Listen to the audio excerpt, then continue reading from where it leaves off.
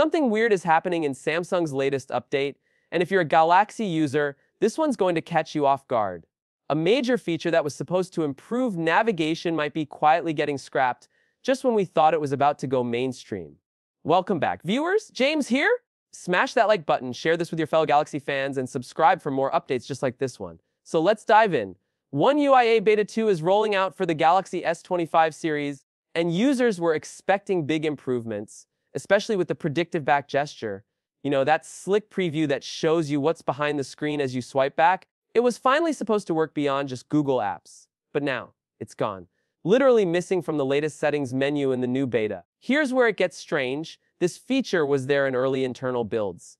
So either Samsung is playing hide and seek with us, or they've temporarily disabled it for testing. Either way, something's up. No official word yet, but some trusted leaks suggest it's not a permanent removal. Fingers crossed it makes a comeback before the stable release, because losing it now would be a huge step back. Meanwhile, One UI8 itself is heating up fast. Samsung is expected to launch the beta more widely, possibly extending to countries like India and Poland, and maybe even more Galaxy devices. If you're holding onto a Galaxy S24 or even the S23, hold tight. Updates could land sooner than you think. According to fresh leaks, the S24 series might start getting the One UI8 beta by the end of June or early July. As for the S23, early to mid-July looks promising. And while those aren't official dates, internal testing is reportedly full steam ahead. So don't be surprised if you get a notification sooner than expected.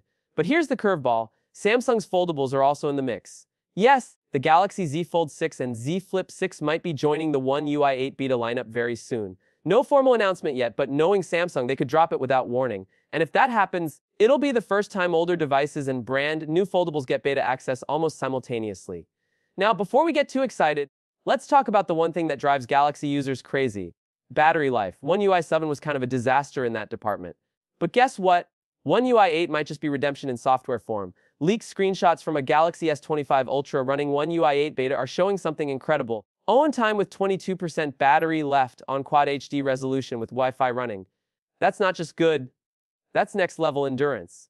And this wasn't just some idle test. The source says real world usage felt very strong. That's huge. Could this finally be Samsung's turning point for battery optimization? We've been waiting for years. If these improvements hold steady into the stable release, it could change everything. We're not talking about flashy hardware upgrades, we're talking day-to-day performance, the kind that actually matters when you're not near a charger.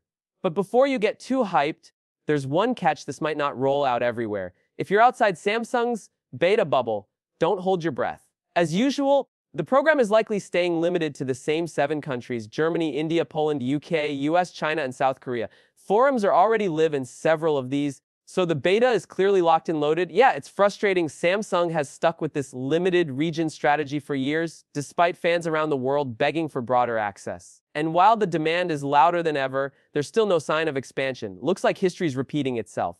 Still, One UI8 is shaping up to be more than just another Android skin refresh. It's packed with refinements, better performance, and hopefully a massive boost in battery life, if these early signs are legit. So what do you think? Is Samsung about to deliver a real win with One UI8, or are we in for another round of beta confusion and missing features? Let me know your thoughts down in the comments. And hey, if you're excited to see what Samsung does next, especially with foldables, S-series surprises, and hidden features in future builds, you're going to want to stick around. Until next time, stay curious and stay charged. Peace out!